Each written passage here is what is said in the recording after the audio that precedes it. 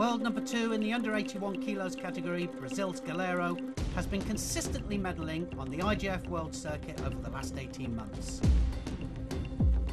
The 2010 Paris Grand Slam winner was in Baku for another gold medal and to close the gap on the world number 1, Kim of Korea.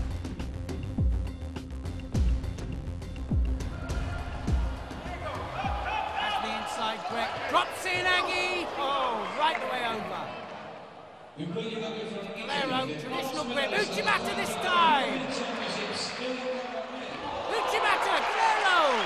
Oh, fantastic stuff from him. The Brazilian is on fire.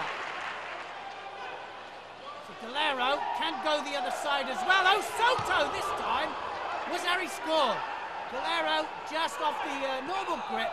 Oh, Soto. So Guilheiro now looking for the Kouchi this time. What variation he's got. Driving Kouchi. What a score. Guilheiro then showing his variation.